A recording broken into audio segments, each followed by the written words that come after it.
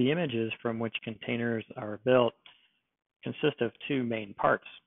They're a file system with all the files that the application needs to run bundled up into an image. And then there's also a configuration which tells the container system how to run the image. And these are both described by code. There's a build process that takes the build code and uses the build code to generate an image, often from another image. And so we would start out with some base image and then build ourselves up to the final image. And each of these intermediate images is called a layer.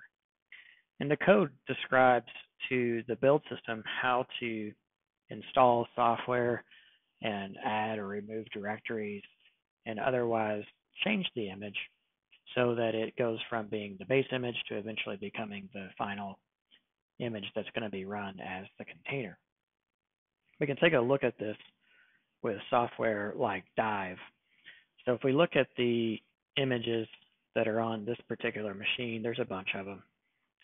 And one of them happens to be a web server called www. So we can take that image name here,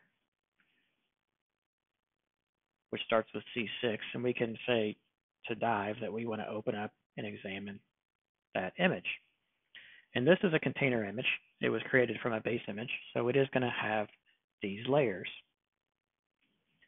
When you start to open up the image with Dive, depending on the size and complexity of the image, it may take a while for it to open up the observation window. And the reason is it's going through the file system, parsing out all the directories that are inside, all the files that are inside those directories, and recursively working its way down so that it can, layer by layer, figure out how the changes were made. So on the left, we see a list of the layers and the instructions that caused that layer to change. Each time that the layer changes significantly, the build process stops, saves that image, and then that new image becomes the base image for the next instruction. So you end up with this stack of pancakes like layers that you see here. And notice that every time we go from one layer to the next, those instructions are having an impact on the file system on the right-hand side. So we go over here to the file system. We can go ahead and collapse these directories down and then go back over to the layers and watch what happens when to the file system as we run through the layers. So when we get down to, say, the copy file, you'll notice that the var directory gets changed. The source code is getting put into there. And then some different libraries are being installed, which is changing the user directory. And then we do some more instructions and clone the application in and so on and so forth.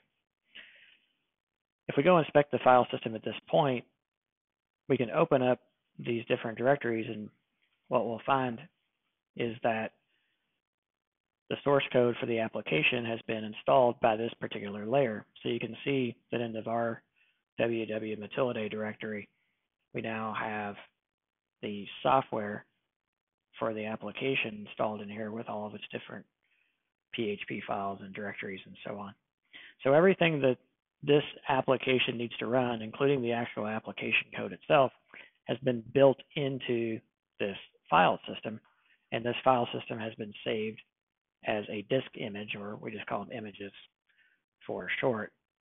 And as you go through these different instructions, you'll notice that more and more of the image is built up until finally we get all the instructions in the build file run, and we have our container image at the very end. And so if we go look at the files at this point, we'll find that everything has been set up for the application to run, and the container is ready to pass over to the container system to be executed.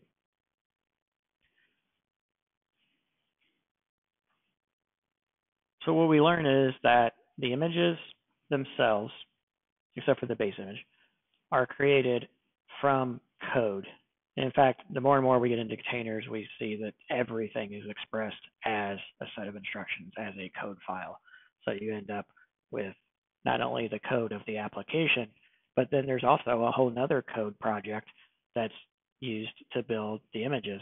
So now we have two projects, and we'll find out later there's even going to be another project where we're going to store some code on how to run the containers with our orchestration engine. So in the next video, we'll take a closer look at the containers themselves and also at orchestration.